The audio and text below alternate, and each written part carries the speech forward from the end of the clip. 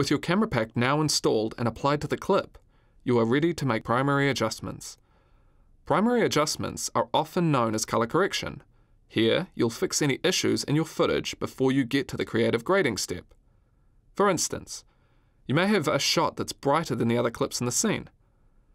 A change in the lighting might have affected your white balance, or you may have deliberately overexposed your shot to avoid noise while shooting in log.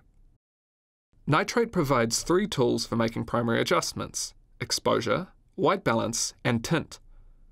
The exposure slider in Nitrate is customized to the response curve of each camera and profile. Adjusting the exposure slider by 1 increment is the equivalent of a stop in either direction.